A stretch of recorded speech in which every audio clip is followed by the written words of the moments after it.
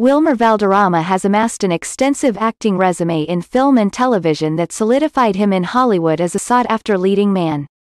Valderrama stars in Fox's sci-fi series Minority Report, 2015, as Will Blake, a new police detective on the force.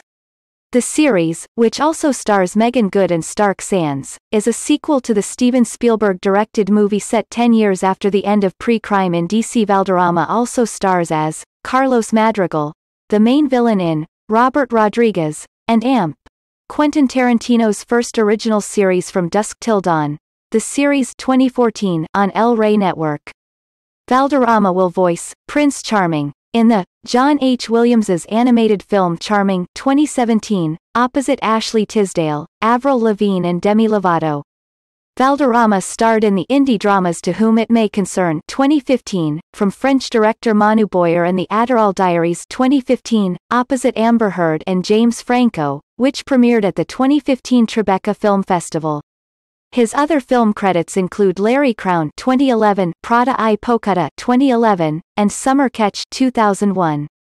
Most recognized for his role as Fez on Fox's Emmy-nominated series That 70s Show, 1998, a role that garnered him numerous Teen Choice Awards and an Alma Award nomination. Valderrama also lent his voice to the character Manny on the Disney Channel's animated children's program Handy Manny, 2006.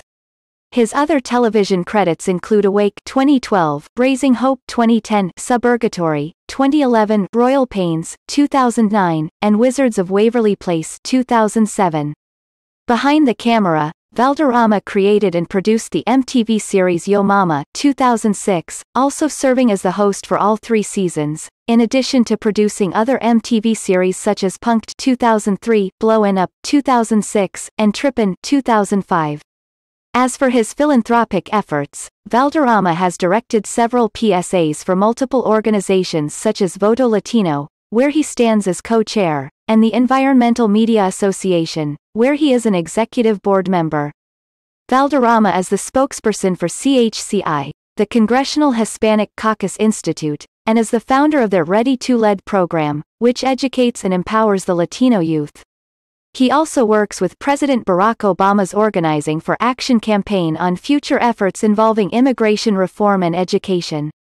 Born in Miami, Valderrama moved to Venezuela with his family at the age of 3. Valderrama is fluent in both Spanish and English. When Valderrama was 13, his family relocated to Los Angeles.